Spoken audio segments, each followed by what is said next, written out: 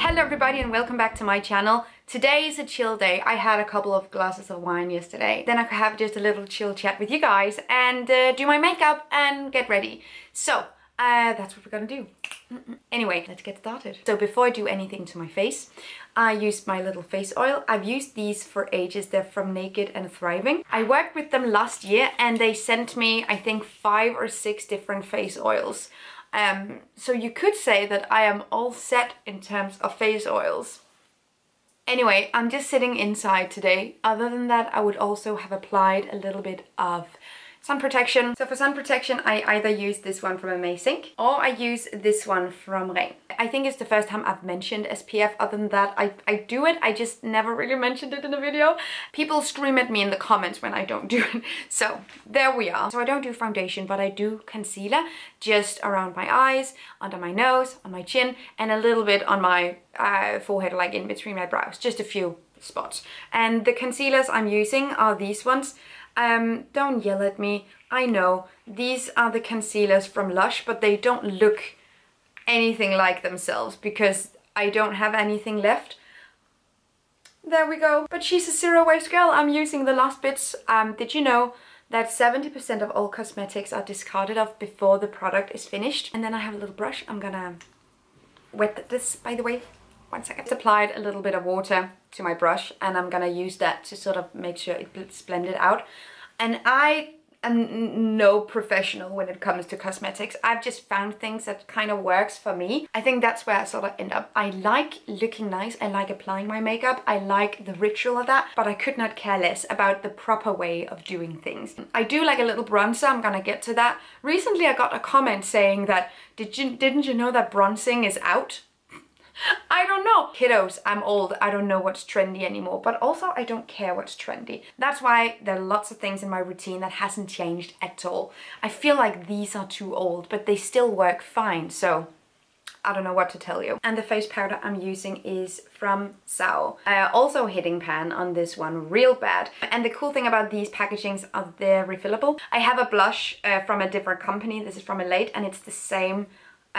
Basically the same packaging, which means that you can use this packaging for other brands and other types of products. So just a little bit of powder to get like a little bit more matte finish. Now getting to the part where I am hopelessly off trend, but we're gonna do a little bit of bronzer. I like it. Anyway, this is the bronzer. This is also from Sao. As you can see, my dumb fingernails just went in at one point. I don't know how that happened. So we're just gonna apply it generously. I'm gonna take it all the way up to my temples. I don't know what it is with these videos, but whenever I do any kind of beauty, makeup, now this is not the thing I'm most passionate about, but I like how you just get to sit and talk while I do my makeup. I think it's fun. But I don't know what it is about these types of videos. I get so many people correcting me and saying they would have done things differently, etc. And I don't think it's that deep. Now getting to the blush, this is from Elate. Should I tell you the names of things? Because it doesn't say, but it looks like this. Nailed it. And the blush is called Titian. Propped up a mirror, but I'm just using the monitor and the camera at this point. I don't know what's happening. Okay, I also like to do a little bit of highlighter. It just makes me feel really good. And the highlighters I'm using are, we are hitting pan on everything, by the way. Go off. And these ones are from Salt Cosmetics. I really like their cream products because they are really versatile. So I use them on my eyes, on my lips, on my cheeks, on my nose. I'm simply just going in with my finger. Is this wrong? I don't know. Getting a fair amount of product on there and just stabbing it on. Okay. I started doing my brows differently not so long ago because I just wanted to do it more dramatic eye in another way. And I've gotten so many comments.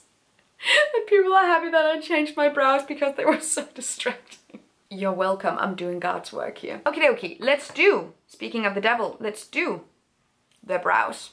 This is going to sound disgusting, by the way, but this is a safe space so I can say it. I found this on the ground. Now, I didn't just go home and just went in using it. I filed it down completely, so none of this product, none of this has been touched by another person. I took off about this much. So I think it should be fine, but I found it on the ground and I boiled this bit.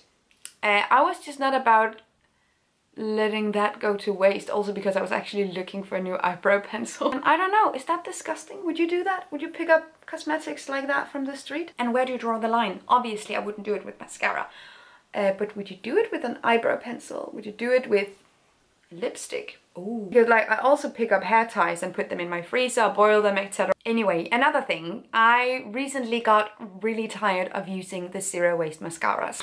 Like really tired. Also, a lot of the good ones that I've seen on the market are not vegan, and because they have beeswax in them, so trying to stay away from those.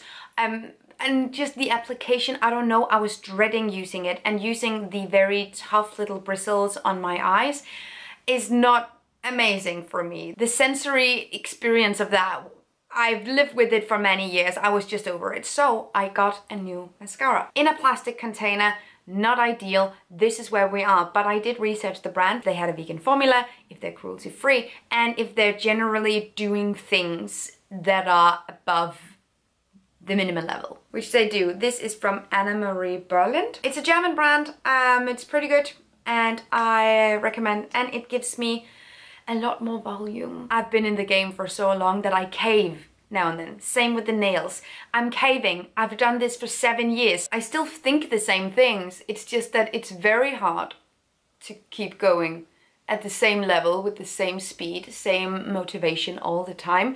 So you can see it as though I'm taking a break from 2 different beauty related zero waste things. There we are. Okay, just cleaning up. Anyway, one of the things I've been really hesitant about trying out or just experimenting with is nail things, because nail polish and gels and what other products there are there, I'm not a nail technician so I don't know the proper terms, but all the nail covering products, nail decor, nail polish basically, they are made from different types of polymers that can break down into microplastics. There are formulas that are better than average, but it's really difficult to acquire this result without using synthetic polymers. And that's been something in the back of my head constantly regarding this type of thing. Another thing is sort of just the visual of it, which has been something I've really struggled with. Because when people hear me talk about sustainability and they see my nails, they instantly go to, well, what's up with your nails then?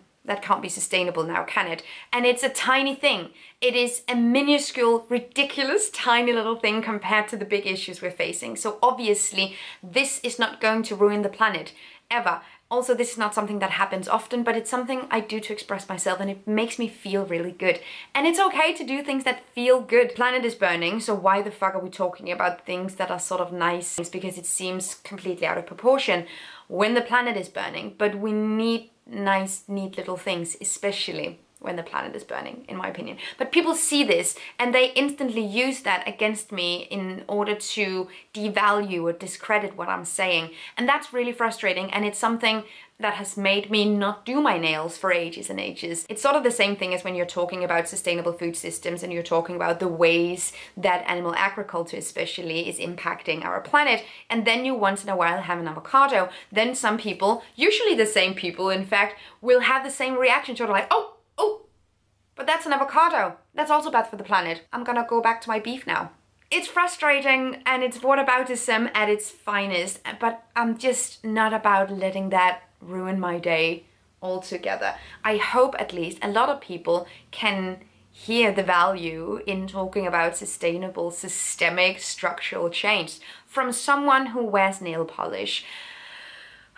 Is it just me, or do you have Taylor Swift's "Would I Get There Quicker If I Was a Man" my brain all the time? Just by the way, talking about these things, I'll be giving a lecture in Odense on the 2nd of September about femininity and sustainability, where we'll go over some of these topics, and also about how the fact that overconsumption and the consumer patterns that comes with overconsumption are pushed and advertised towards women, especially in many different fields and in many different industries. But I'm also going to talk about how to express your femininity in this type of field and how dangerous and demotivating and frustrating that can be. I haven't done this lecture before. It's going to be the first time I do it, but I think it's something I want to talk more about. So at least that's what I'm going to do in a couple of weeks, and I'm very excited about it. And I will be showing up with my red nails, sort of and I've talked about this with makeup a million times on this channel as well, that some people discredit me because I wear makeup and I talk about sustainability. And this is not me sounding like a victim, it's just me stating an obvious fact, I guess,